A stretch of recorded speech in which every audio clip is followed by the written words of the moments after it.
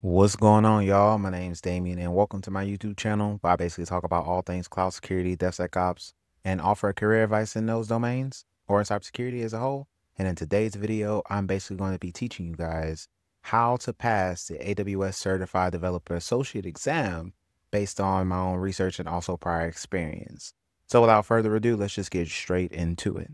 So before we get into the big picture and start discussing the material, there is two things that I think you should have before you sit for this exam. Number one, if you haven't got any cloud experience so far, I highly recommend you get the AWS Certified Cloud Practitioner, since that will give you a 50,000 foot view of all of the AWS services and what the common use cases are, and to familiarize yourself with the cloud environment.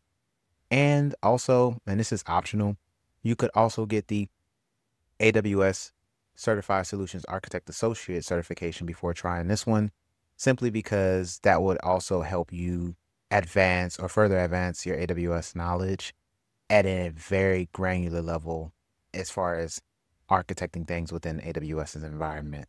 All right, so let's talk about the exam itself so you can get some insights in it. So the AWS Certified Developer Associate, the purpose of this exam is to showcase the skills and knowledge in developing, optimizing, packaging, and deploying applications using CI/CD workflows and identifying and resolving application issues, specifically in AWS's environment, and it can be using AWS services. So the thing about the certification is that I believe personally it's great for those who want to become cloud DevOps engineers, cloud developers, or cloud DevSecOps engineers, because this certification, you're going to learn a lot about the serverless components, how to use them, how to debug them, and even how to use AWS's their own code pipeline, code build, code deploy, those type of CI/CD services that they have there as well. So you really get hands-on and deep in the weeds within AWS's infrastructure. When it comes down to the category of this exam, it is an associate level exam. The exam duration is about 130 minutes long, or it's 130 minutes long. There's 65 questions that are either multiple choice or multiple response. And then it costs about $150 USD, of course, to be able to take this exam. You can take it at home or in a testing center. And then these are the languages that are offered by the exam, which you can come and check this out as well. So when it comes to the exam, this is the exam guide, and these are pretty much the domains in which you'll be weighed on. So the first domain that you'll be graded on is the development with AWS services. That's 32% of this exam, right? And that's pretty much going to be a compilation of how you deploy things with the Lambda function, or, some troubleshooting with X-ray and so on and so forth. There's the security portion, which is really important. So that's 26% of the exam. Deployment. So you're probably going to be thinking about, code pipeline and code build, how to deploy with those things. That's 24%. There's also CloudFormation. And then troubleshooting and optimization is 18%. So you're going to be very hands-on, or this exam is very hands-on, and is going to be testing that practical knowledge, not just the theoretical knowledge. So now that you have a foundational understanding of the exam and how much it costs and so on and so forth, let's look at some resources that I recommend you guys purchase and also invest in or review to be able to study for this exam. So first up is Stefan Marek's Ultimate AWS Certified Developer Associate course. It's on Udemy. Stefan is one of the best instructors out there. I've used him for all of my AWS exams and certifications.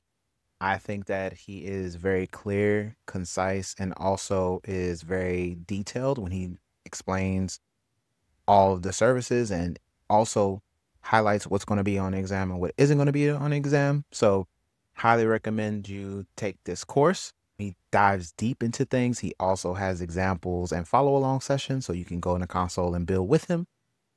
And the thing about this course is it's 32 hours. It has one practice test, a couple of articles, and you also get a certificate of completion. So this course, highly recommend. It's worth the buy. It's worth the investment. Definitely look into it.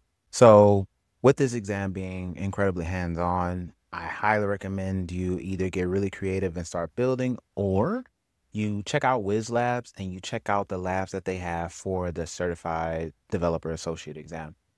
These are all of the labs that are covered in each one of those domains that I talked about earlier when we were reviewing the exam guide. Definitely take a look at these and really just do each one of them. And it's going to help you practice what it is that you've learned in the course with Stefan. Okay. So that's just also another thing to look into as well. In addition to Stefan's practice exams, I totally recommend or highly recommend that you guys go and purchase the practice exams from Tutorials Dojo. I think that based on my experience with all of the AWS certifications that I have, I've always purchased their practice exams and I've always been able to successfully pass the exam. So their exams, to be honest, are quite close to the real assessments.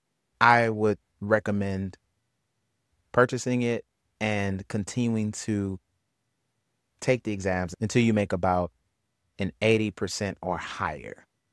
Then you'll be ready to take the real exam. And lastly, when you are studying for your exam by taking Stefan Marx's course, if you want to fill those gaps that you may have, you can always come by and reference the AWS Cheat Sheets that is created by Tutorials Dojo.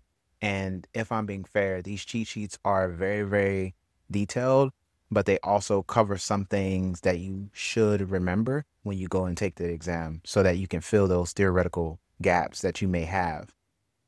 All right, so I'm going to give you guys some key services that you should probably pay attention to when you're studying for your exam, okay?